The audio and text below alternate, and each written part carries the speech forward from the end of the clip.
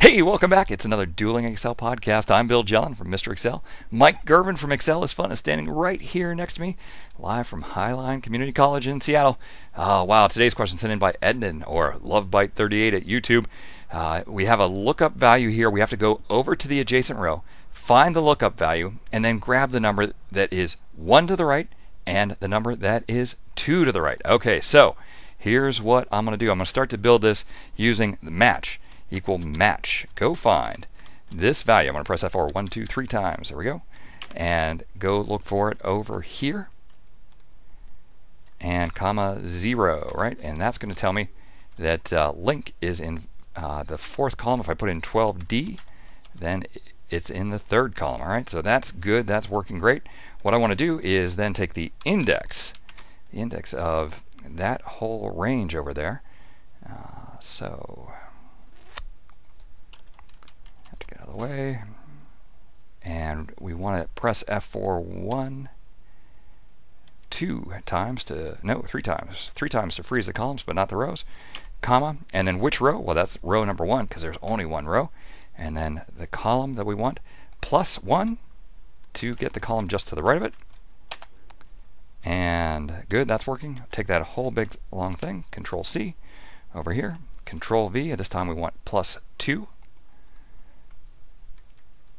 Oh, 2 equal signs at the beginning. Let's get rid of one of those. And 19. Let's do a little test. We'll change that to be WW, and we should get 12D and link. Beautiful. All right. Mike, what have you got? Thanks, Mr. Excel. I'm going to come down here. Same little data set. I'll highlight everything, do all the formulas at once. The active cell right there, I'll hit equal sign, and I'm going to use the same index. And I'm going to take this array right here. And we will hit F4 3 times, because when we lock it over here, it needs to be locked there. But when we go down, boom, it needs to move to the next row. Comma, and then I'm going to use the same match of this. We're looking up link 1, 2, 3 times with the F4. Get the same range right here. I'm just going to copy it, Control C and paste. Comma 0, we're looking up an exact lookup here for match. And now, as Mr. Excel showed, when we got the link, it gave us a 4. But I really need to add 1. And when I copy it over 1 again, I needed to add 2. So I'm going to do plus columns.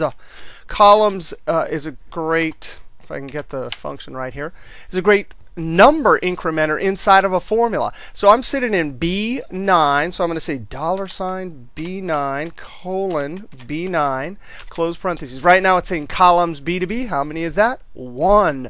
This is locked. This is not. So when it goes zoop over 1, it'll say B to C, which is 2. Got to get rid of that equal sign there. Now, what in the world am I doing here? This is a column number, and I'm putting in the row number. Well, match, if there is only a columns here, it will interpret row as columns. So that'll work just fine. I'm going to Control Enter. Notice the active cell has the formula. When I Control Enter, it'll populate all the cells. Let's try a little test here. How about WW? WW, and it looks like boom, boom. And down here, it looks like it's working also. 22. All right, hand it back to Mr. Excel. All right, there you have it. Hey, I want to thank you for stopping by. We'll see you next week for another Dueling Excel podcast from Mr. Excel, and Excel is fun.